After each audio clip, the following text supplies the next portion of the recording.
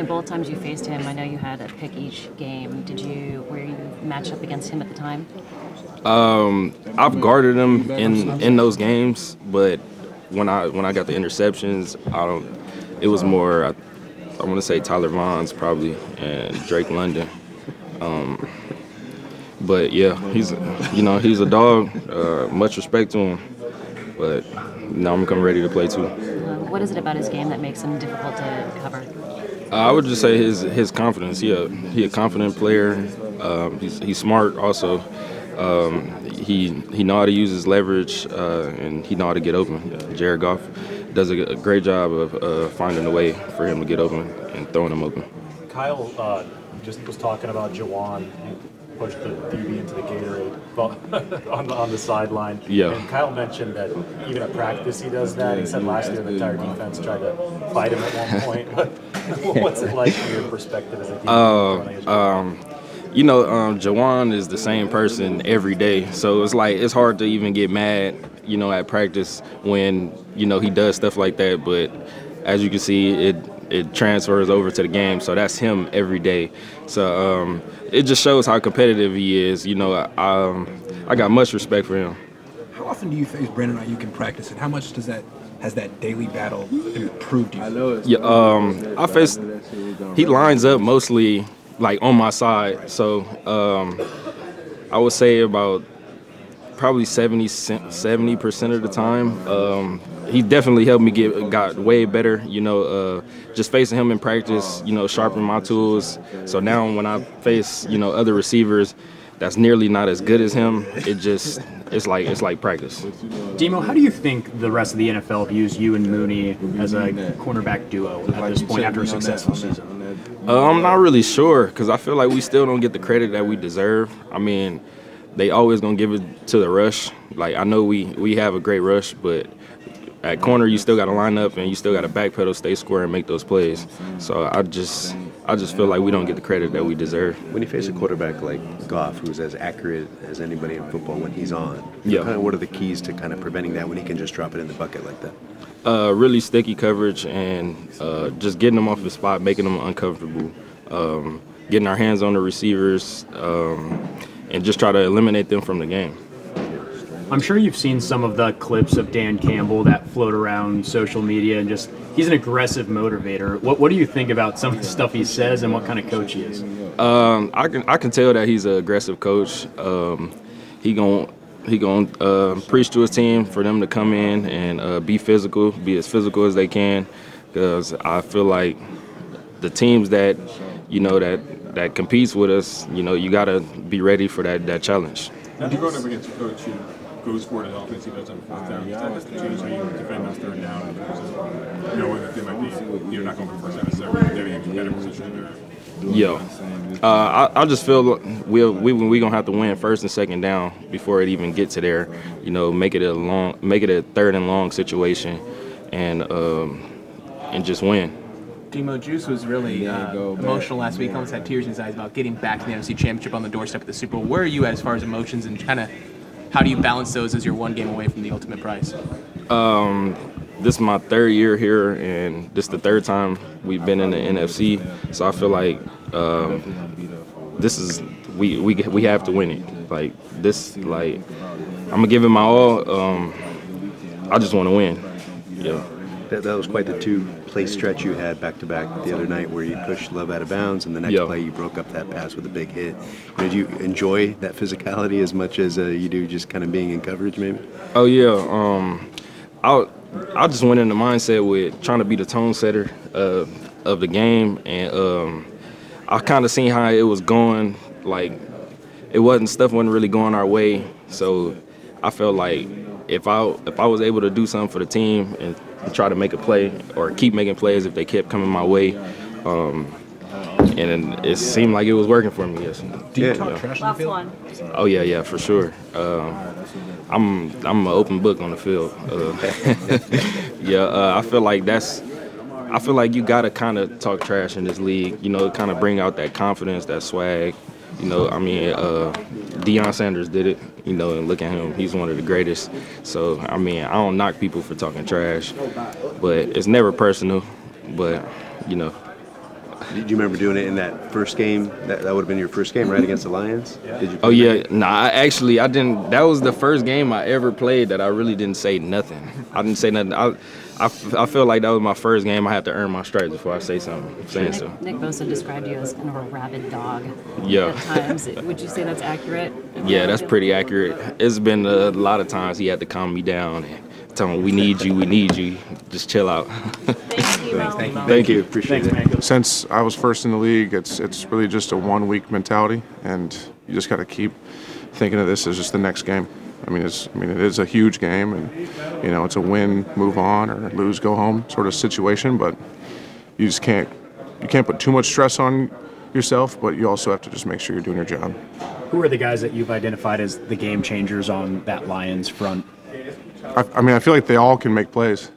Obviously, 97's their guy. Every team's got 1, 2, 3 of those guys. You just got to make sure you have a plan for them. As a guy who's been around this league for a little bit, what's it like seeing the Lions name in the NFC Championship and kind of the turnaround that they've had? No, it's great. I'm really happy for their franchise. You always want everyone to win, unless they're your opponent. So obviously we got to get in here and handle business. As a lineman that protects for Brock Purdy, and there's a lot of national narrative, maybe some slander towards him, does that fire you up and kind of make you mad? I honestly don't even know half of that stuff that's going on, to be honest. I try and stay off the internet and all the news sources as much as I can during the season. But, we all know who he is in this room and who he is on this team. And anyone outside of here, it's not really taken too seriously. Well, it might be a no because you just said you stay off the internet, but have you ever seen the Dan Campbell stuff, biting kneecaps? He drinks a ridiculous amount of coffee. Are you familiar with sort of his style? A little bit, right? He's an ex-player, and that just sort of comes with territory, I think, a little bit, especially when he was playing. He definitely played in a different era of football. So, what kind of difference do you see in a coach who also was a player versus maybe a guy that didn't play? Really, it's just the lens that he looks through. Guys who have played. I've had it both ways. I've had player coaches and I've had coaches that really haven't played past high school or college, and really it just comes down to the lens that they have and just kind of how they see football. There's a lot of coaches that see it as a business, a lot of coaches that see it as X's and O's and that sort of thing on paper, and there's also a lot of coaches that have that emotional side as well that players have. So it is kind of nice to have a balance of both.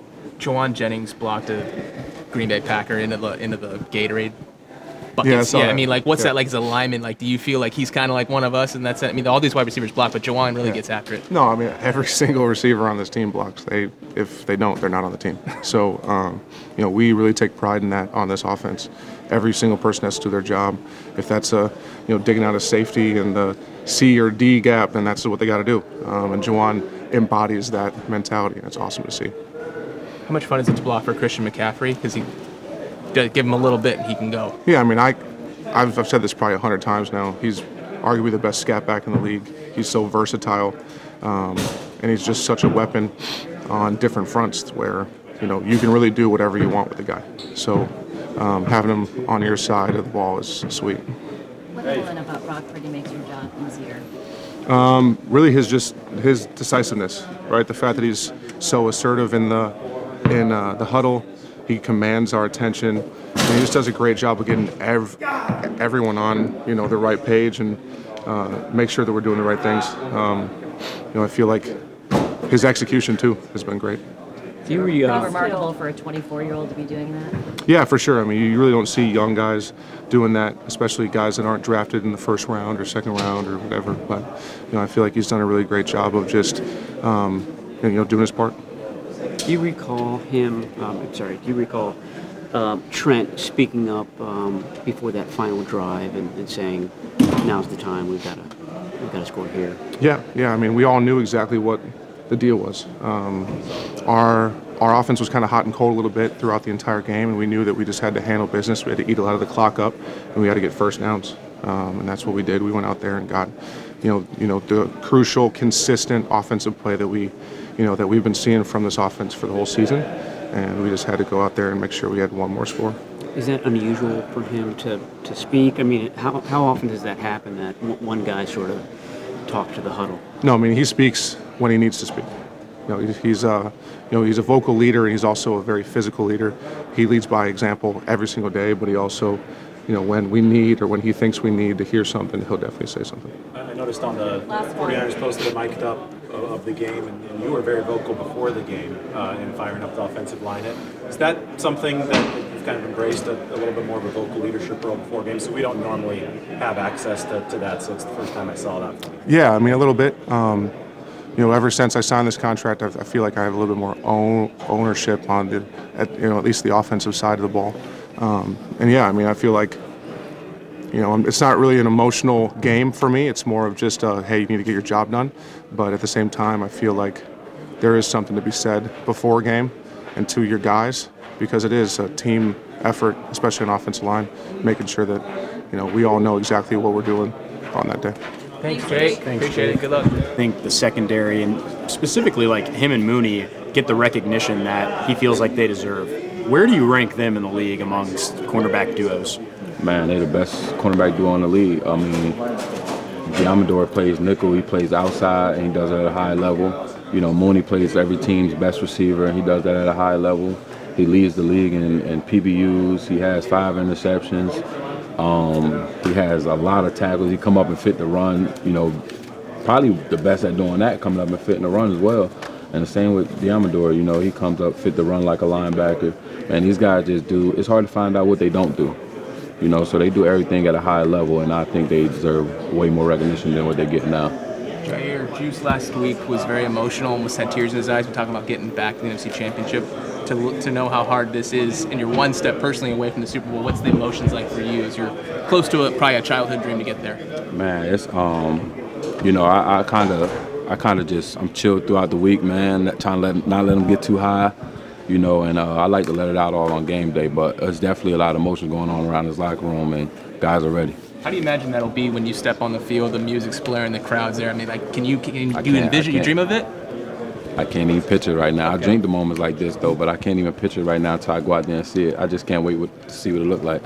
Yeah. Who are the weapons that the Lions have that jump out on tape to you? Oh, those guys pretty good, man. Those guys got weapons all around. They got Gibbs. I think he's very special, man. Kind of similar to Alvin Kamara back when he was on the Saints and stuff. Him, Goff is good. They have great wide receivers with St. Brown. They got a squad over there. They got some standout players, and they do a real good job. Kyle was pretty clear with us when he said Logan played at free safety, but it was nothing that Ji'Ayir did. We think he's coming along great. It's all good. Was it disappointing that you weren't out there more than you were, or was you understood? I got a pretty good understanding, of what was going on. I'm all for the team. What Kyle thinks is best, I'm going to go with it. Whether I agree with it or not, I understand it. And me personally, I didn't agree with it. But, I understood Kyle, and I understand the mission of this team. And as long as we can get the win, and however I can help the team out, I'm all good. I'm all good. Put stuff aside when you get to it's not personal. Nothing's personal, Whether you can feel that in your own chest, that it's personal or not. But it's nothing personal in this league. It's all about the win.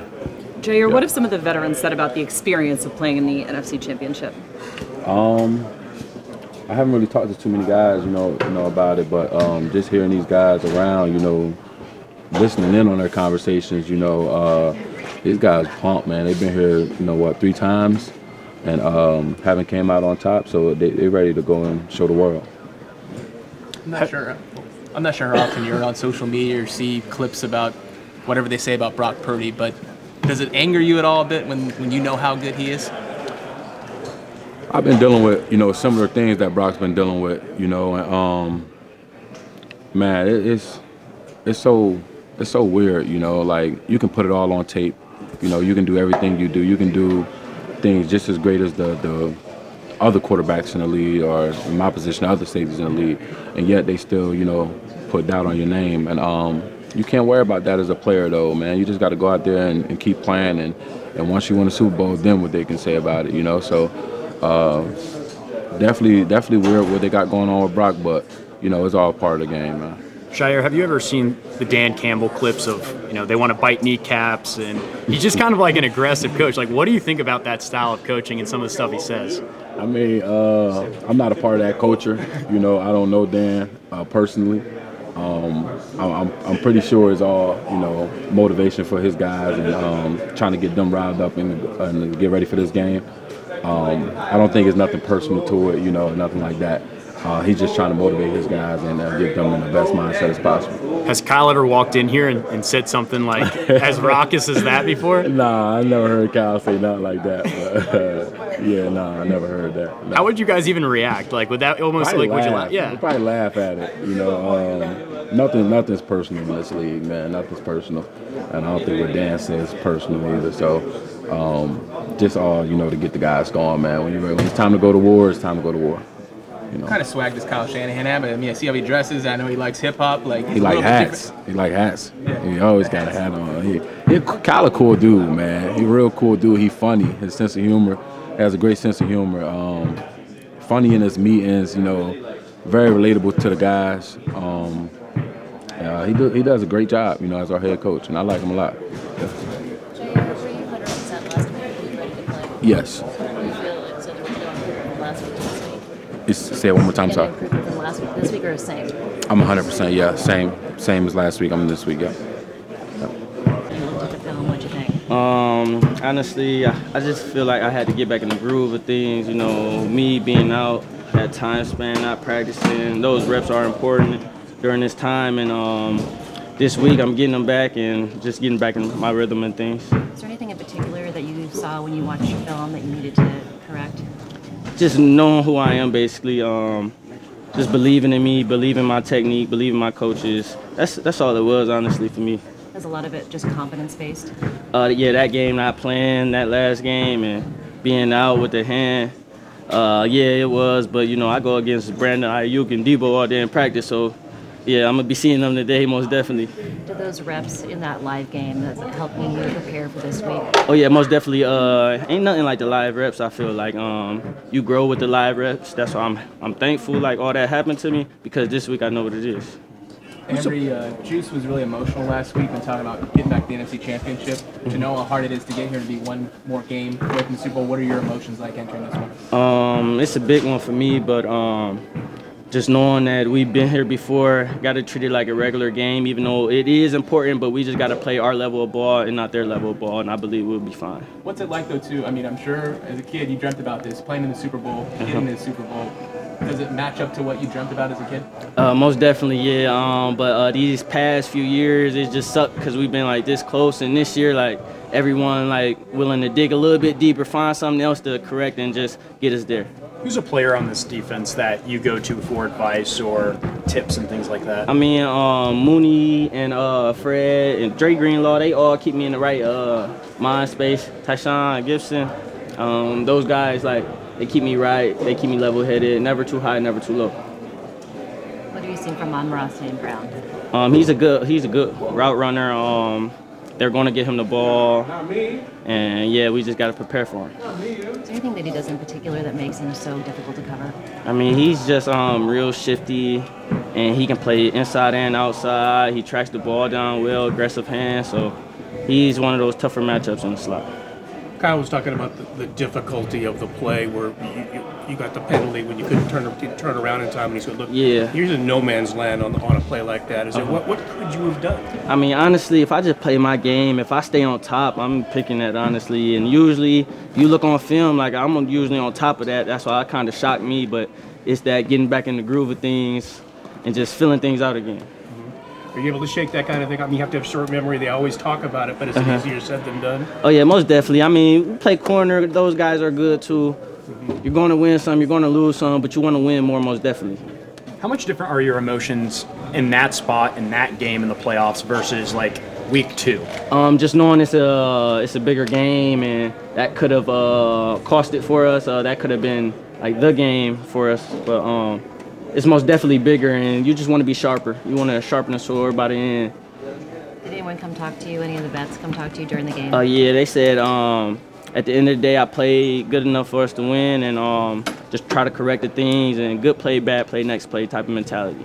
A couple more for Ambry. How big is the advantage of playing at home in the NFC Championship with your crowd behind you, getting all wild up when the other team's on offense? Oh yeah, no, it's a big advantage. Like home field advantage has been great for us, and hopefully we just take that momentum right into the Super Bowl. How loud were the fans last week? Super loud. Like we're talking on the field and they're loud, and you got to make sure you get the right call. But yeah, it was amazing.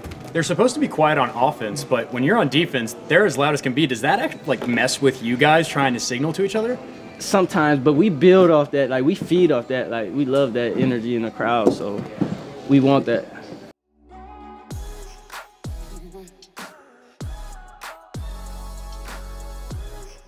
Mm-hmm.